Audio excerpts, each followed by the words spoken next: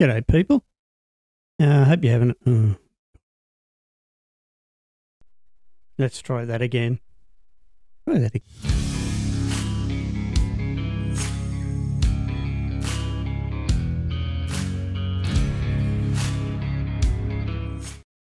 G'day, people. Hope you're having a fantastic day and your family's happy and healthy.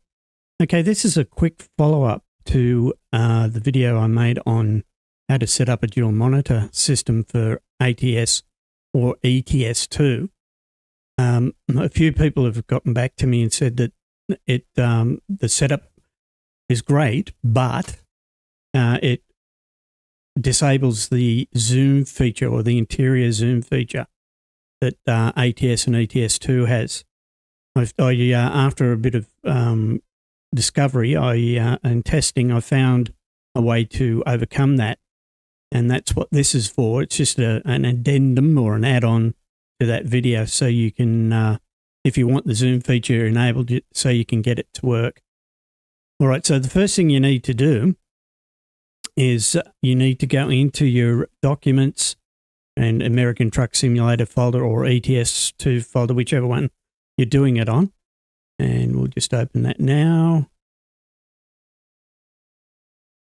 so you can have a look at it. Okay. Whoops. So in the Documents American Truck Simulator or ETS2, go to multiconfig.sii, and that's this folder here. And within that folder, you will find, if I've got it right.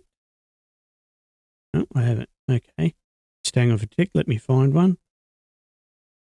You will have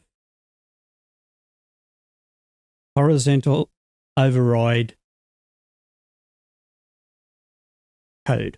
Okay. So if we go find, paste it in there, find next, they'll both be at 90.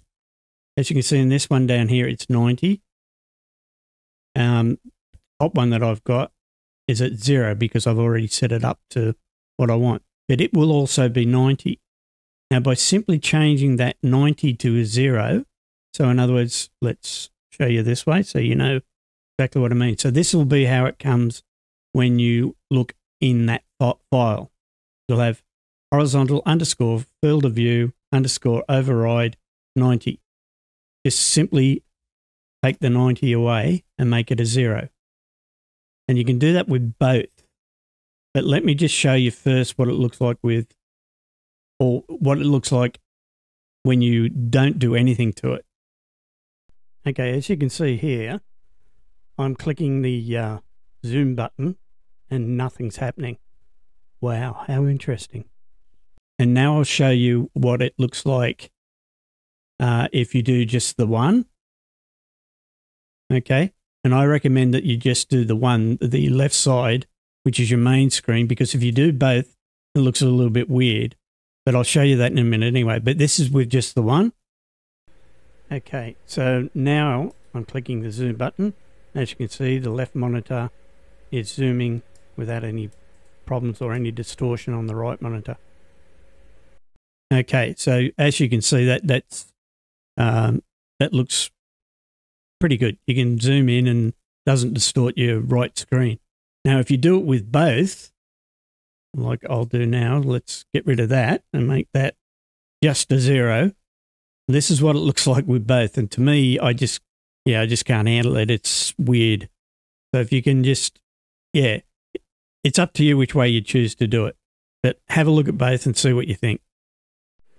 Okay, now I'll click the zoom button. As you can see, yeah, too freaky for me. So I'll pass on that one. So yeah, I prefer it to be just the one. So I'm going to put that back to a 9 there. So just the first one for me, and that gives me just my left screen. So yeah, that's basically it. That's all you need to do. And that will give you back your zoom feature either on the main screen or on both. Just depends on what you prefer to do. Again, like I say, I prefer to just have it set up on the one because to me, it looks a hell of a lot better. So anyway, I hope that was helpful for you. And if it was, hit the like. If you haven't subscribed, do that. It's free. You might as well. Doesn't cost you anything. It helps me out. And if you think your friends would benefit from this, share the video with them and let them know. And hopefully we'll catch you in the next one. Bye for now.